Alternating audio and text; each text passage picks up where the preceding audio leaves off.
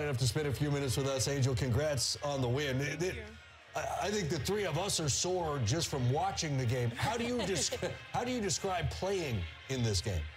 It was tough. I mean, it was personal, obviously, because we lost to them the first time at their crib, and them coming back in here, we knew what they had. They had feisty guards. I mean, honestly, Scott Grayson, she's a pro, and she does what she does. She does it at a high clip. So I think we did a good job second half containing her way better, and I just think we played together as a team and played defensively. So it was a good fight for the SEC tonight.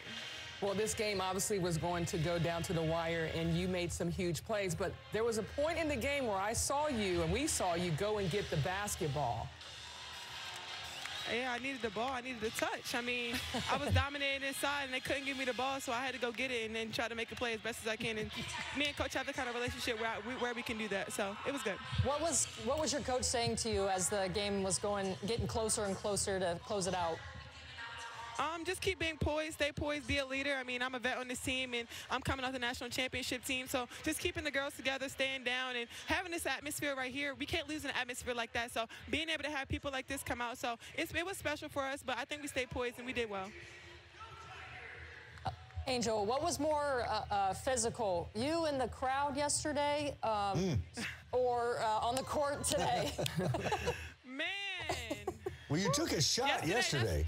It's crazy because the guy that hit me, we went to high school together. That's so crazy, yeah.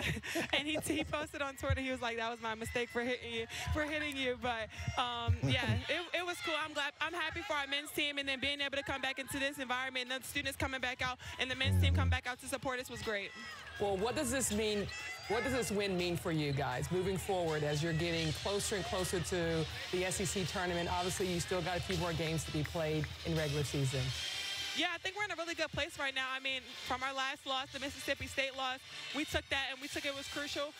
So just being able to learn from our mistakes, going into film and studying film. But, of course, we got to move on to Sunday. Sunday at Tennessee, tough environment, great team. So we're just moving on and taking it day by day.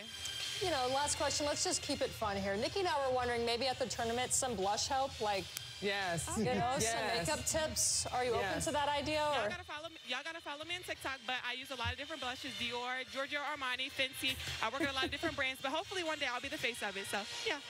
I wouldn't doubt that. We're looking forward to it. We need a little help here, though. Hey, we're also asking about the red, though, right? The hair. You get a little more attitude with the red. What's it bring out in you? No, this is just for this week. I mean, I'm going to switch it up back up on Monday. So, you know, I got to do it. I got to switch it up every day.